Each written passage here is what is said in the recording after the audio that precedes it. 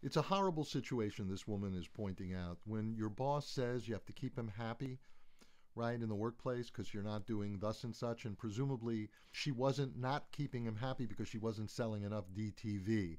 The implication, the connotation of this comment is that keeping him happy involves some type of sexualization or objectification in the workplace, that she had to put up with his predations and flirtations and come-ons because she's a single mother that he knew and she has bills to pay, and he knew she'd have to go along to get along with all of his control issues. This is outrageous sexual harassment and it's illegal. There's another approach should it become unbearable, and you don't have to wait till that point in time. You write to your company's HR director. I just Googled who's the HR director for AT&T, saw the name of the woman who's the current director, then went to a site called Rocket Reach, looked up her email address, easy to find, 5 free lookups a month.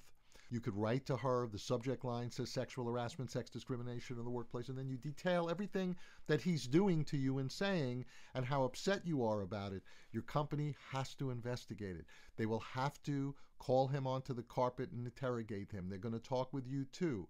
They might fire him. They might fix it for you. Right? That would be a total win. And even if they don't, the company is not permitted to retaliate against you. So if they're firing you, they're going to have to offer you severance, which is negotiable. If they fire you without severance, employment lawyers like me will take your case.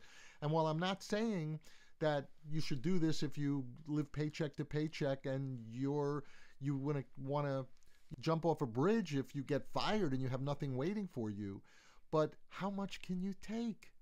And this will lead to, all probability, either corrective action or a severance package. And you could go to work somewhere where you're not being driven mad and objectified on a daily basis.